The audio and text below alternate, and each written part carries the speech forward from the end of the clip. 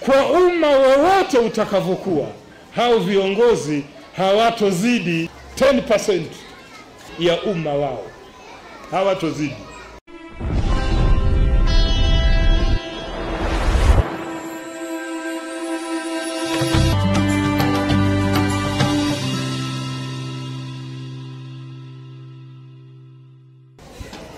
Tatizo hili nalirudia si dogo, kubwa. Ombwe la uongozi si tatizo la kupuuza.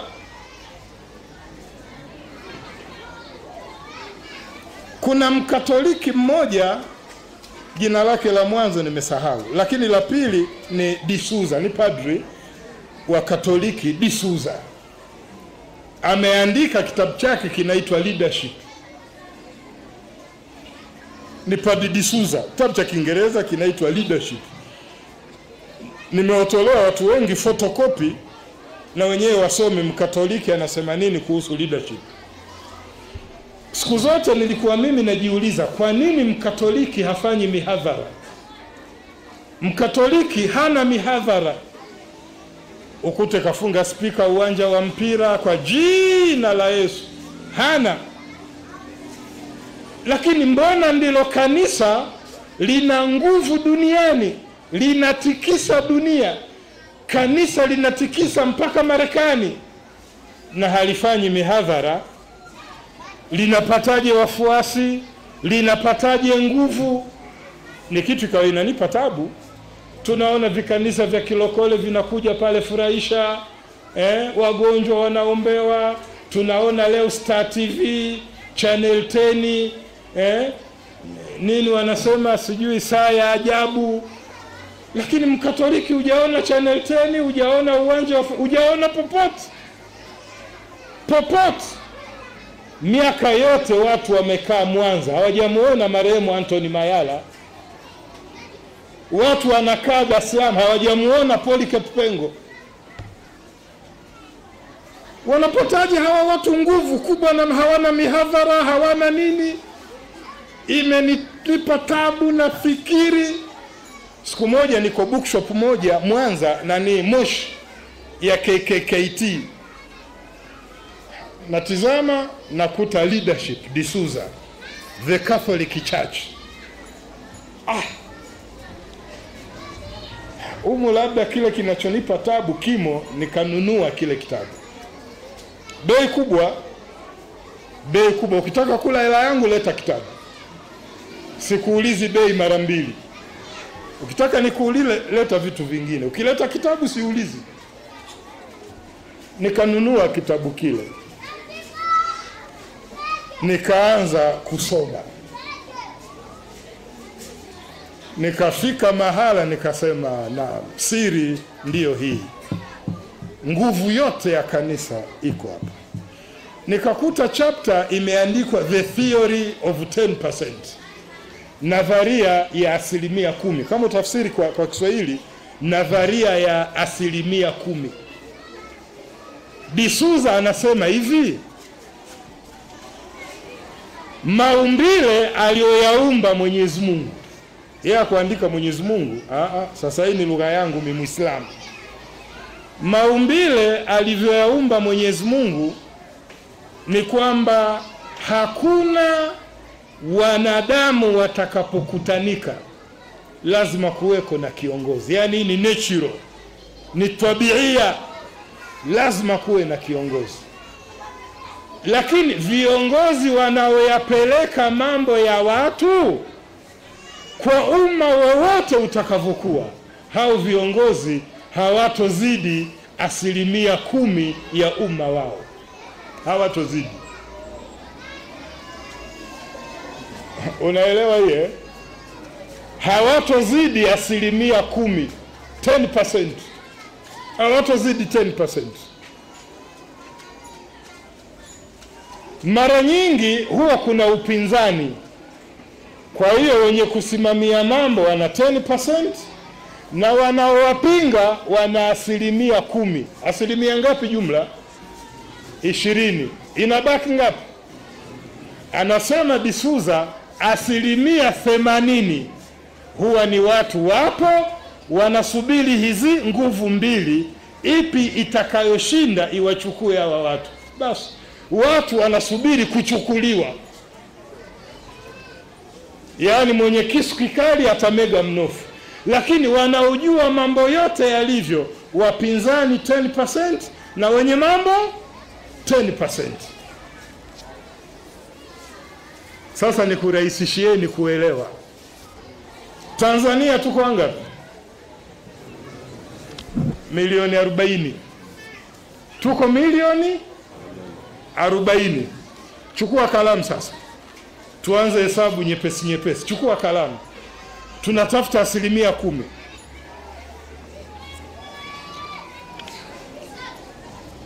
Tuna marais wangapi? Haraka haraka, marais wangapi? Mmoja, weka hapo moja. Mawaziri wangapi?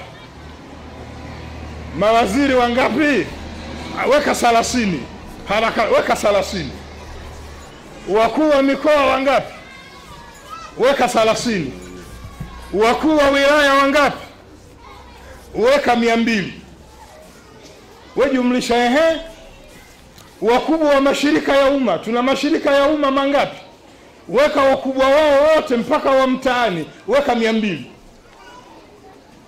wa mashirika ya umma. Na wakubwa wa serikali weka 200. Wabunge wangapi? Weka 400. Tumebakisha kina nani? Wenye viti wa mitaa nchi nzima, weka 1000. Weka, halafu jumlisha unapata wangapi? Gawa kwa milioni 40.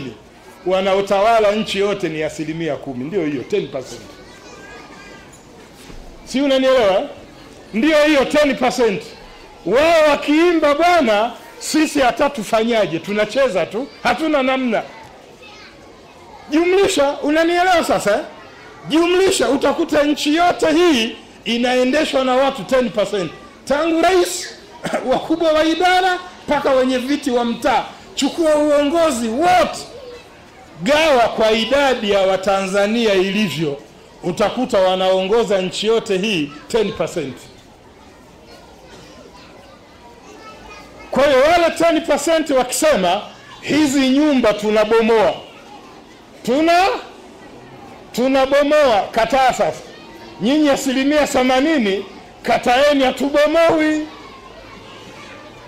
Uone wanavyofungulia mabomu ya risasi, mikwaju. Panabomoka pabomoki, panabomoka pabomoki, panabomoka. Utabakia kutukana nyumbani kwako. Washanzika, hii nchi bora kuhama. Hama. Wangapi? Wangapi? 10%. Basi sasa D'Souza anasema Mkatoliki anachokishughulikia sana ni 10%. Anamtengeneza mtu, anamwambia wewe kaa hapo rais wa nchi. Anamtengeneza mwingine, wewe kaa hapo waziri mkuu. Anamtengeneza, maka anamtengeneza Mkapa, kaa hapo. Anamtengeneza Sumaye, kaa hapo. Anamtengeneza kaa hapo. Piga risasi Waislamu ombe chai. Sasa ombeni tume, mmeshapewa. Mmepewa tume. Aliyesema hivyo ni nani? Nani? 10%. Very few. Si mnanielewa? Sasa nyinyi angaikeni na watu, angaikeni, takbir, Allahu akbar. Mkapa, laanatullah. Haiwababaishi baba, haiwashtui, wao wana nini? Wana 10% sana, wanakuhurumieni. Maana anasema tu safisha hao, mabatini yote inahamia mtaani. Leo mmeona ofisi ya chama inachomwa jiji, ofisi ya serikali ya jiji, ona ilivyozingirwa. Mpaka wanaozingira vijana wanafanya sherehe. Uliona imeenda pale Field Force? Kwa sababu wa 10% wamenyamaza. Acha Yaani nchi haina serikali ya kudhibiti, lakini wenye kutaka wako hao 10%. Nasema kamanda, acha vijana wa demokrasia.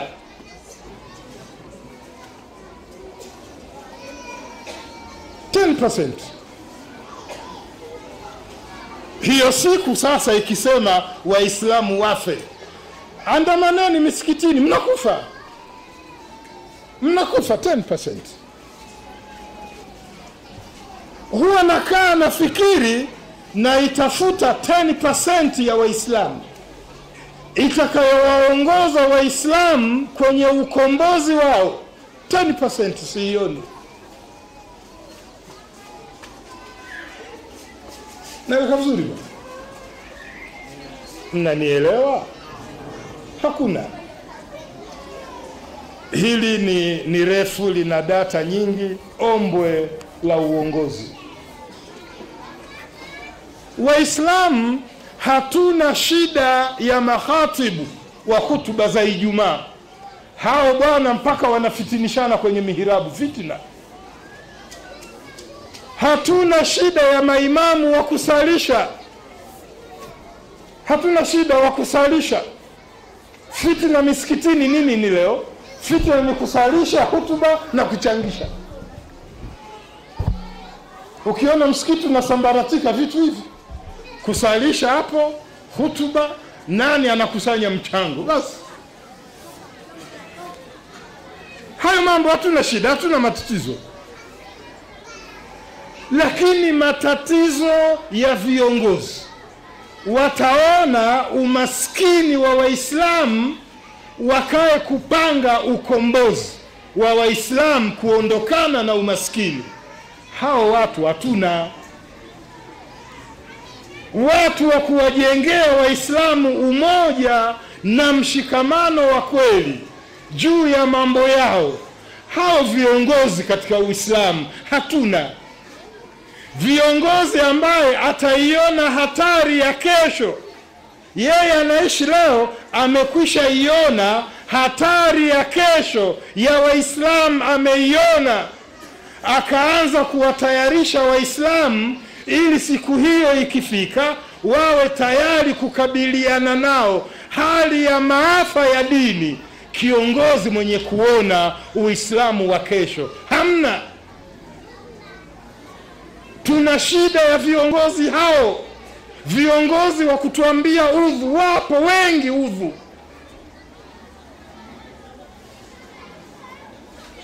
Leo Jumaa ngapi? Jumanne. Jumapili ya juzi, Jumapili sawa. Sasa ile Jumapili nilikuwa naongea na vijana Tabora, vijana wa Tamshia wa shule za sekondari. Walisikia nipo, wakanialika, sasa tumekusanyana, njoo uzungumze. Nikaenda kuzungumza. Kijana mmoja akaniuliza swali. The question was very technical. Nikajua yule kijana atakuwa amesoma mambo ya lugha, literature, mambo ya fasihi. Swali gumu. Ananambia, ustadhi, umezungumza sana, lakini naomba unieleze. Unadhani ni hali ipi itakuwako katika mustakbali wa Waislamu wa nchi hii? Nini hali yao itakavyokuwa? Mustakbali wa Waislamu wa nchi hii miaka ijayo watakuwa na hali gani? Swali hili ni fupi, jibu lake sio fupi. Ukisema upite kwenye data ni masaa 8. Ukisema upite kwenye hali kuziswarifu masaa 8. Sasa mimi nitajibu masaa 8 ni muhadhara mzima.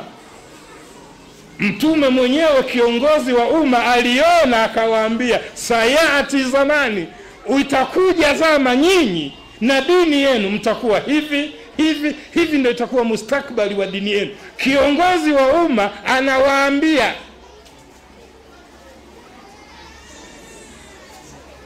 Kijana anauliza, hali hii umezungumza, vipi hali yetu kwa mustakbali ujao? Nini itakuwa hali yetu kwa mustakbali ujao?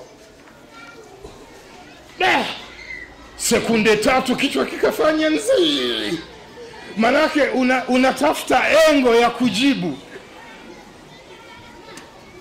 Nikamwambia hebu tusaidiane hili swali, hebu tusaidiane.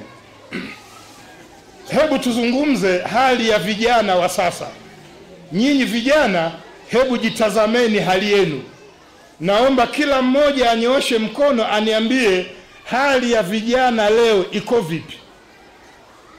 Wewe anasema sisi vijana wa Kiislamu sasa hivi naona tumekuwa kama makafiri. Vijana wengi wa Kiislamu wanapenda mziki, tena mziki wa bongo flavor. Nikamwambia safi, kaa chini. Mwingine anasema vijana wa Kiislamu bwana wanaiga uzungu.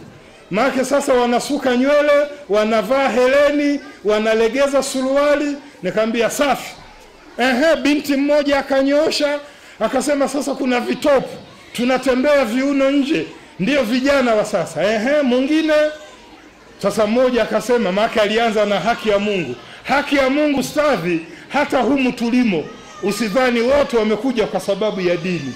Wengine ndio fursa ya kukutana na mvulana wake ama msichana wake.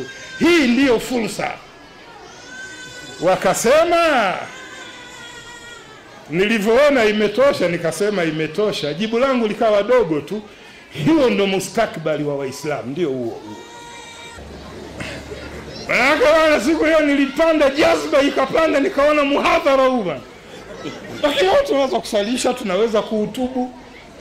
Lakini nini hali ya Waislamu? Inataka ahli alfikra wa kuzama kutizama hali na kuwaambia Waislamu fanyeni hili, acheni, piteni hapa. Na sio wao kusema, wao wakawa mbele kuonesha wasiraja munira. Na wewe ni taa la mbele unawamulikia, pita sasa hapa peupe. Tuna shida ya uongozi wa aina hiyo. Nasisitiza, uongozi uliopo sio tu hauyafanyi haya, lakini haya yakifanywa na watu wa kawaida kama sisi, viongozi wanachofanya ni kusambaratisha.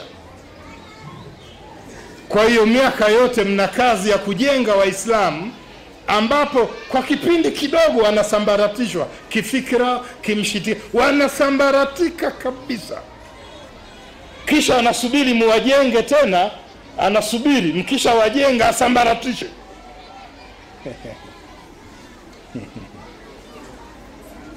Moja nimelizungumza kwa urefu. Sasa si swala la kusema hatukujipanga. Sisi hatuwezi kujipanga. Kama wenzetu hawajipangi, wanafanya nini? Wanapangwa. Na sisi hatuwezi kujipanga.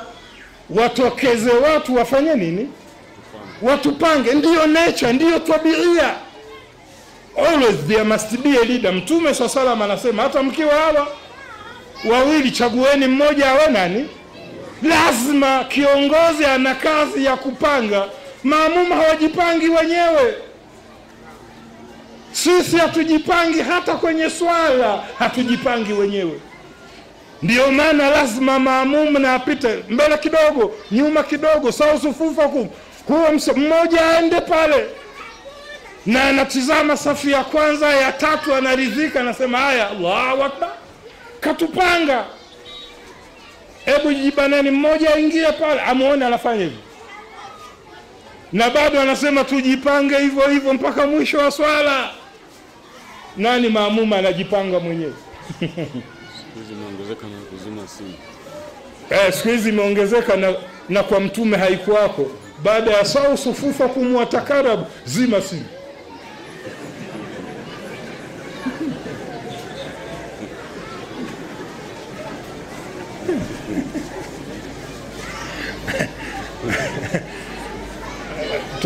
Tulikuwa Pemba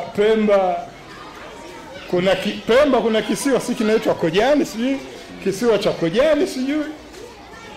Unaona? Kuna imam pale alikuwa akiwaambia watu zima simu, wanazima simu.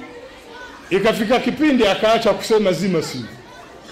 Simu zikaanza Sasa maamuma akamwambia, wewe imam, zamani ukisema zima simu tunaswali kwa ushu. tangu uache sasa kelele za simu. Imamu akasema, naam, nilikuwa nasubiri mniulize. Naam, sasa mmeniuliza, nitakujibuni. Anasema, Waislamu, nimepekua vitabu vyote vya hadithi. Nimeanza na Bukhari, Muslim, Sahihi 6, sijui Ibn Daudi, vyote nimemaliza. Nikaja fiqh sunna, Bulughul Marami, yote nikamaliza. Nikaja al-Ummu, Lisanul Arab, vyote vitabu nimemaliza. Sikupata mahala Mtume aliwaambia masahaba zimeni simu, sikupata.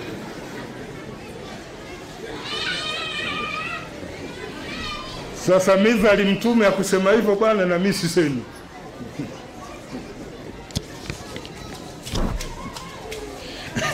Tukasema naam, hiyo kwa hiyo hata ungetafuta Siratu bin Hisham usingepata. Waislamu, hili si dogo, kubwa.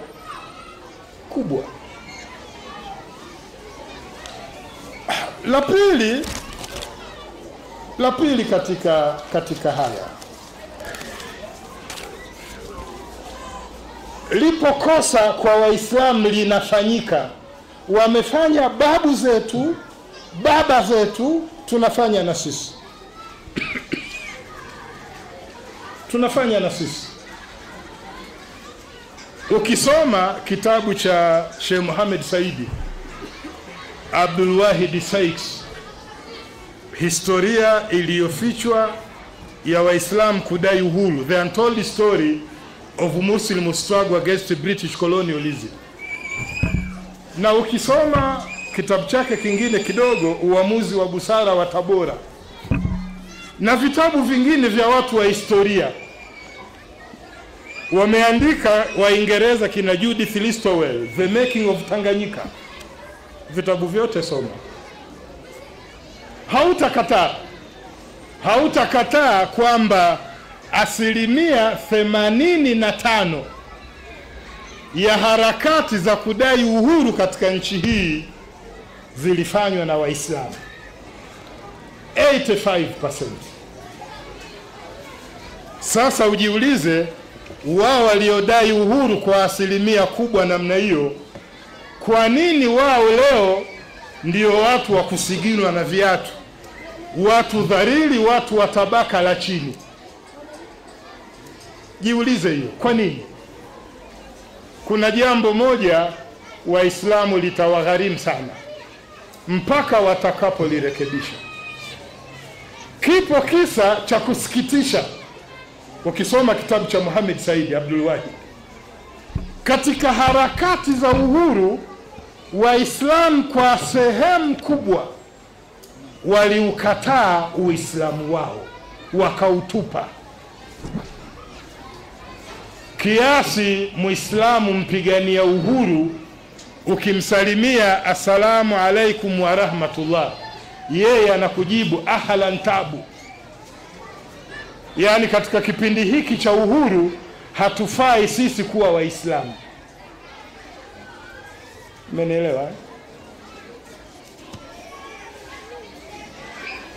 Suleiman Takadiri mwenyewe akaanza kumuita Nyerere mtume aloteremshwa na Mungu kuja kuwakomboa Watanganyika. Nyerere mtume.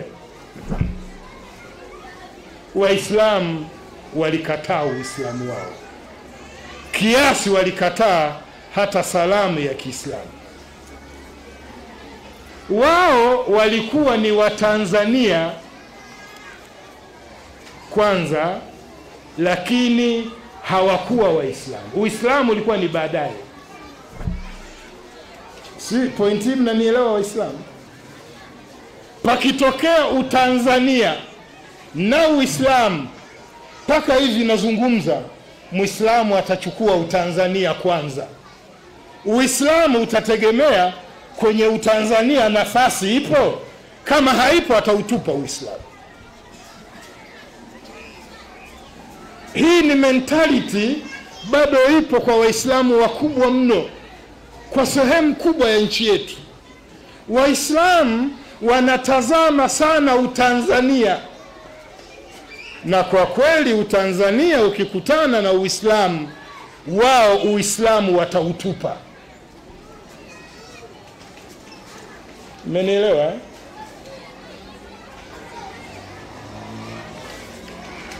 Juzi bunge lilipoanza kuapishwa siku ya Ijumaa. Bunge limeanza kuapishwa siku ya Ijumaa.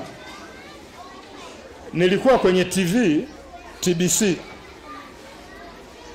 Akiitwa mbunge Muislamu, naandika jina fulani bin fulani Muislamu. Natizama saa yangu, kaapishwa saa fulani.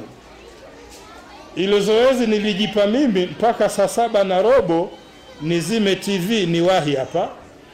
Haja yangu nione kama mpaka 7:15 maapisho yanaendelea, kuna malhaji wako bungeni watatoka wakaswali. Mpaka nilipofika saa 7:50 akaapishwa mbunge mmoja anaitwa Aishi sijui nani Khalfan. Spika akakhairisha bunge mpaka saa 11. 7:10. Hili la saa 11 sikuwepo. Ningeenda nalo kujua na magharibi malhaji watatoka. Wenzao huwezi ukawawekea kipindi Jumapili. Huwezi. Ukisahau watakwambia. Sisi watoto wa form 2 wameamua kuakhirisha mitihani. Maana baraza la mitihani limepanga mitihani mpaka Idil Haji. Yaani sikukuu imefanya kuwashtukiza, ni sikukuu, hawajui. Si mnanielewa? Waislamu wamo humo wanaogopa kuwa Waislamu. Hawaoni tabu kuwa Watanzania. Na hili ni tatizo la pili kubwa linatukabili sisi. Wakristo mmeeleza hapa kwenye maoni, Mkristo haoni aibu kuwa Mkristo. Anawaita mpaka watu wa ofisi yake, anawahubiria mkakati wa kanisa ndani ya ofisi ya serikali bila aibu. Kwa jina la Bwana wapendwa, tuna mkakati huu kutoka kwa baba askofu. Baada ya haya endeleeni na kazi. Ofisi ya serikali haoni aibu. Amani itavunjika, acha ivunjike. Kama kuvunjika kwake msalaba utashinda, acha ivunjike. Muislamu unamwendea kumweleza haya, wallahi anapumua pumzi za kukata roho. Yaani unamtakia shari, unamtakia shari. Naweka vizuri ba. Narudia kusema, mtafute imamu wa msikiti, mwambie nataka msikiti wako tukusanyike tuzungumze siasa. Uone anavyopumua pumzi ya kifo. Unataka afe, ni hatari. Padri kanisani ndiyo misa hiyo ndiyo misa. Padri kanisani haogopi, ndiyo misa. Kwa jina la Bwana Yesu ashinde. Nenda msikitini mwambie na kwa jina la Allah Muislamu ashinde. Naomba maiki imamu. Atakwambia kamati mpaka ikae. Na kukaa kamati mpaka yaumul kiyama haikai.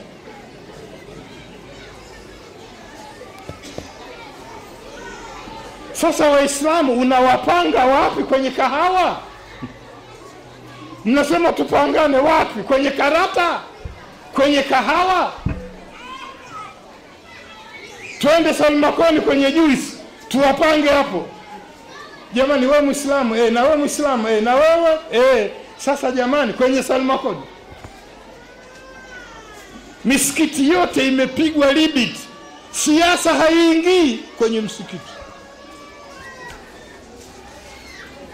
Kanisa siasa iko wazi. Kanisa 2005 sio waraka sasa. 2005 Wakatoliki wametoa waraka, uchaguzi mkuu wa Tanzania. Kwa nini tujali? wameeleza kwa nini wanachanganya dini na siasa, na mwaka huu wameeleza wazi kanisani, bwana, dini na siasa ni kitu hiki na mahala pake ni kanisani. Na tumesikia magazeti ya kiripoti, Malasusa kasemaje kanisani, nani kasema ndani ya kanisa. Yule wa Mwanga alisema wazi, safari Mwanga hatutaki Muislamu, hatutaki Muislamu. Nyinyi mngeona nani hapa Muislamu? Mwisho safari hatutaki Muislamu. Bwana awe nani, amen. Hatutaki Muislamu ndani ya kanisa. Tunadai uhuru, kadi za 5 zinakatwa ndani ya kanisa. Anaandika halfia yake Shamiri bin Hassan bin Amiri, nasomesha darsa msikitini, kadi ya 5 iko kwenye mapaja. Unanipa fedha na kupa kadi ya 5 ndani ya mapaja.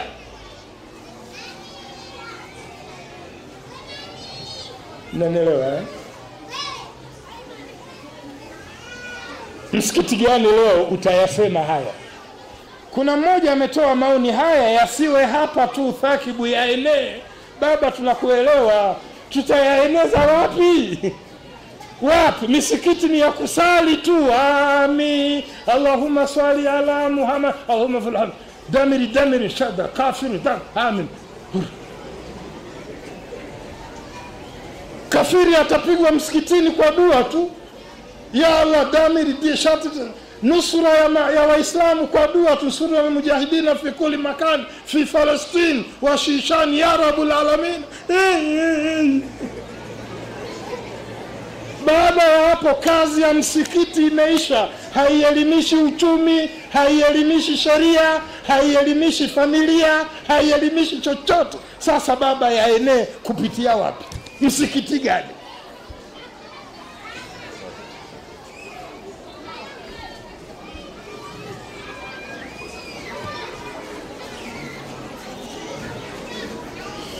Nanielewa vizuri eh? Sasa hili ni tatizo. Muislamu ana hofu. Hata haya ninayozungumza wengine yanawatia hofu. Ana hofu sio ya dini. Yeye ni Mtanzania, ana hofu usalama utavunjika. Mkristo hana hofu hiyo. Wengine wasimamizi, mmesikia hapa wasimamizi, mimi nilisimamia, simasikia.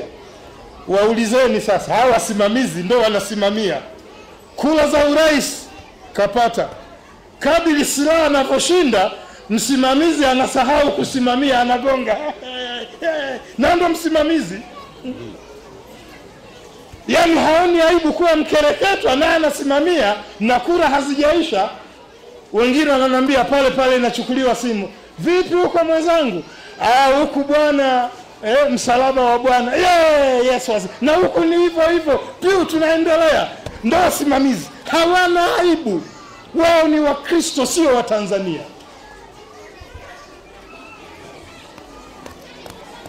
Sasa Muislamu anaogopa, anataka kuwa Mtanzania katika mazingira hayataki kuwa Mtanzania.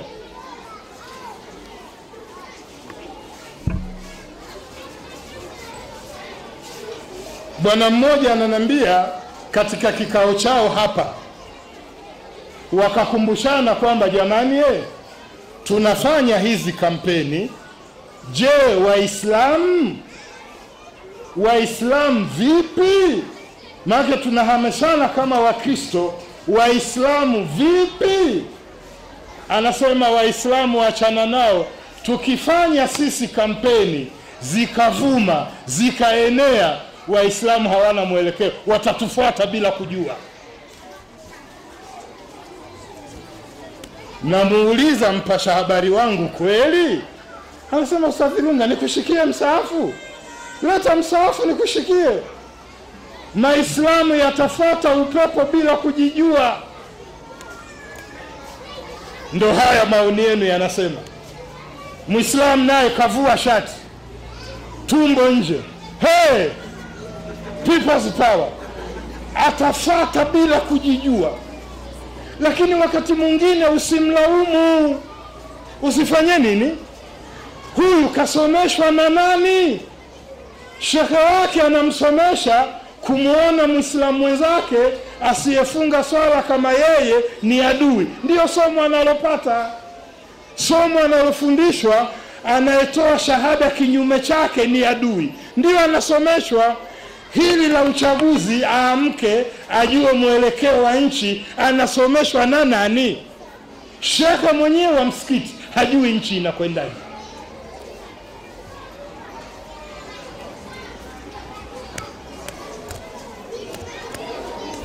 Sasa huwa nikisema hivyo anasema anatukana wazee.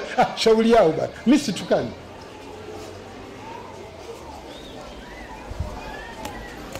Mnanielewa vizuri?